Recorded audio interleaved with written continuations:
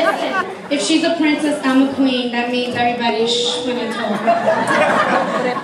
No, listen, I had a speech worked up and, you know, I said how much I love her, blah, blah, blah. Everybody knows that. This is why we're having this beautiful party, because this is my baby. But, you know, it's funny because last Sunday I went to church and while I was sitting in church, every speech that I had consisted of me saying how much I loved her, but I know you guys know how much I love her. Everybody here is tight with me. But while I was sitting there, it had me thinking about the past year. It took me a year to plan this party. So what you see has taken time. I mean, the centerpieces I did myself. Everything in here but the tablecloths and the food and the cake I did myself. So it took a while to prepare for this. But it made me think about when Valerie was little, she used to say, every single time everybody told her, oh my God, you look so much like your dad, she would cry. But listen, she would cry, not because her dad is ugly, because he's very handsome, but when you tell a little girl that she looks like her dad, you're telling a little girl she looks like a guy. You know, they don't understand the difference. So she would cry, and as she got older, she just made faces, you know.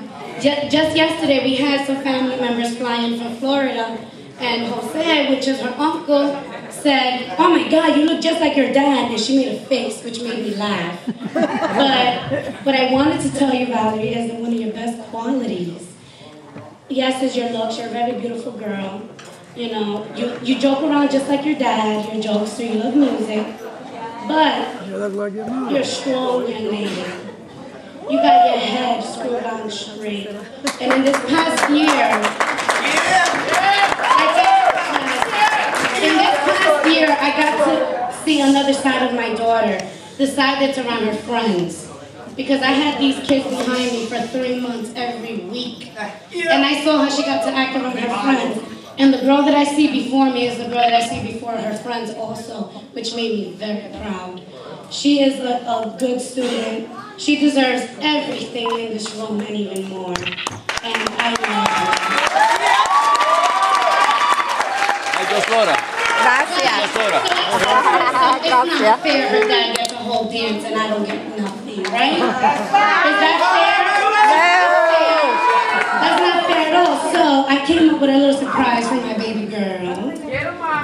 I wanted to dedicate a song to her. You know, one of the things about me and Valerie, we're very tight and we talk a lot.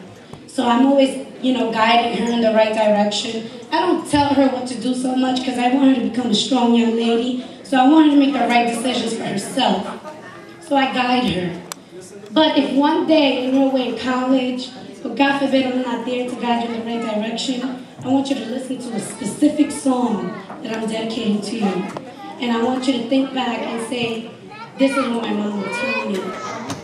So I had, originally one of my friends was supposed to come and sing, but he was so kind as to tell me that the song I wanted, you know, wasn't